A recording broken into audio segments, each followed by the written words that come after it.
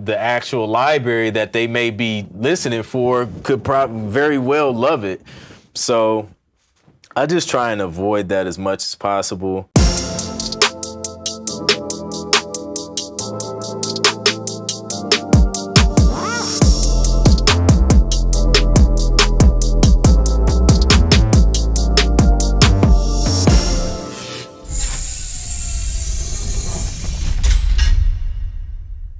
Another tip too to look for is when you're reaching out to companies, never hesitate to ask, like, you know, when was the last time you guys played something? What was your most recent placement? You know, what do you need? What do you place a lot of?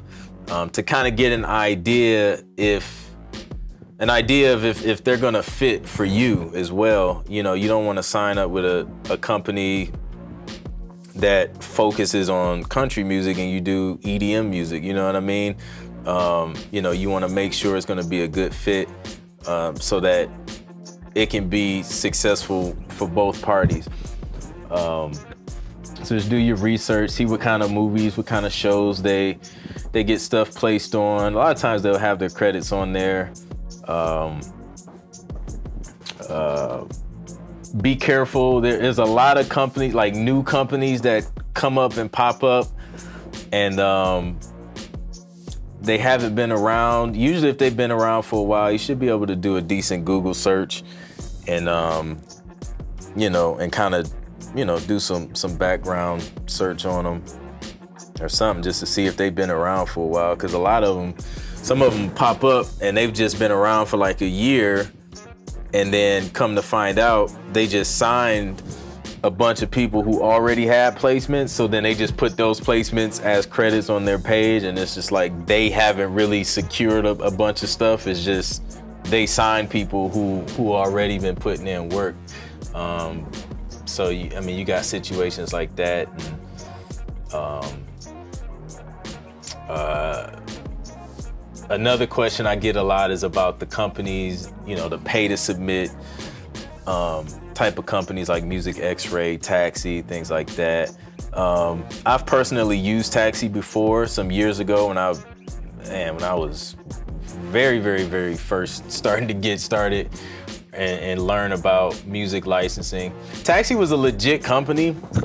My music personally wasn't ready yet. You know, my mixing and stuff wasn't good, and you know, I didn't have the structure down and everything like I showed you guys. So it was just a lot of things I didn't have yet, so I didn't see a lot of success with Taxi.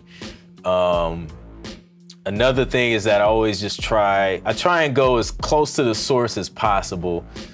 So, you know, if I want to work with a music library, I'm gonna reach out to that music library directly, whereas Taxi is kind of like you go through their system when they have a pitch, and then you send it to them, and then they have to critique it, they have to like it, and then if they like it, then they'll send it to the library. But you know, there's been situations where I would send something to one library, they didn't like it, but I would send it to another one, they loved it.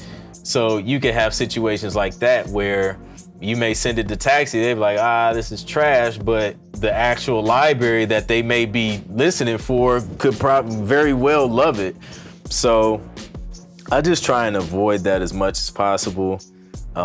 Music X-Ray, I've gotten a couple deals through them. Nothing that has been placed yet that I know of, but that can get expensive too. Like if you're paying per submission, you know, save your money if you can. If it's a great opportunity and it's like, you know, you think it's worth 10, 15 bucks or $5 to submit, I mean, it's up to you at the end of the day. But one thing I'll do, like if I see something that seems cool on Music X-Ray, I'll just go on Google and Google the company and see if I can just submit directly. And a lot of times they'll let you do it. They're just using Music X-Ray as kind of like a, you know, kind of like a filter. You filter out people who are serious, people who aren't. So it's just a quick tip.